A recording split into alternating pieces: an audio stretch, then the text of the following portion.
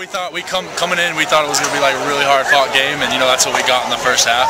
So we went at halftime, we got our heads right, came out, and we blew it open with the first touchdown, and things started rolling from there, and we never looked back.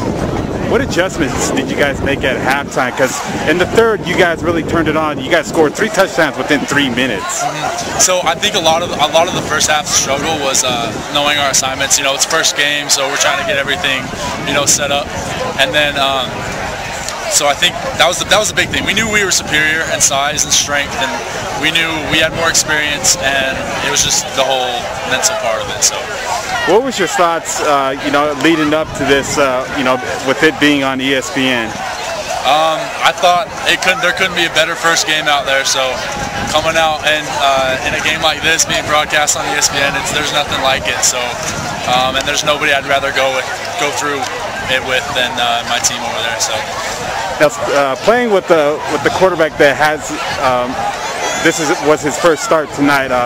Was there anything that you told him, or any advice or anything at all you told him? I just told him keep your head right. It's just another game. There's going to be some cameras there, but at the end of the day, it's a game that we need to win, and we need you to keep your head clear. So just stay focused. Now you caught some pretty good balls out there, and then that one they threw the flag on you. What was that about? I didn't think it was like showboating. I wasn't trying to show anybody up, but I guess they thought it was. So I just going forward, what's your outlook for your guys' team now? Right now, we think we're firing on all cylinders right now. We've had a great camp. Our offense is rolling, our defense is making crucial stops. So I think that's been one of our strong suits right now in terms of our offensive line's experience. So I think we're rolling right now. We're ready for our next opponent Friday night. So.